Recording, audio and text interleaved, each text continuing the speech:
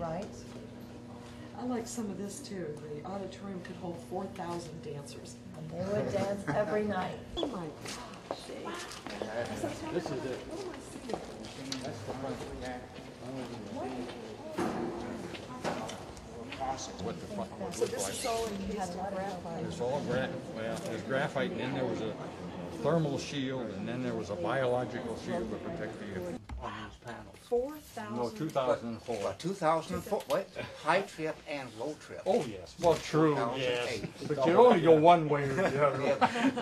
Oh, why don't To the top, then the people in the front would go up and take the cap off the tube there, and they push in new fuel while pushing out the old fuel. And that would come down through the chute and come down in the water below here. And so the operators would be over there by the gates you see with a 20-foot. It's just a tremendous effort to restore, to hold this reactor for future generations and tell the story of the reactor and tell the story of the people that worked here and what it meant to this country. So it's very important. This machine changed the world.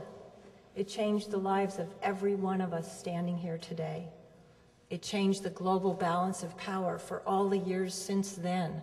It changed science, energy, physics, medicine, environmental science, the way nations conduct peace and war, and even the way we live our everyday lives.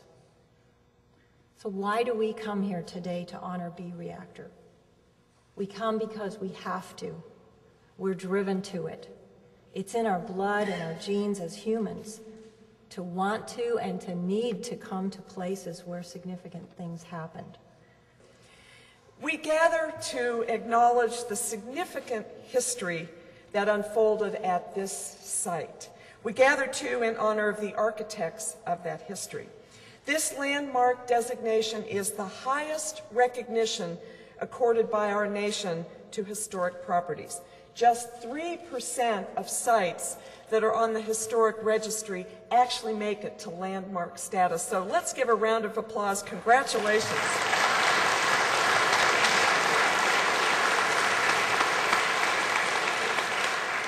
These landmarks encompass places where events of national significance occurred. This site helped shape this nation. I'd like to ask Jeffrey Kupfer to join me up here to unveil the landmark plaque. Jeffrey? We go 1, 2, 3. 1, 2, 3.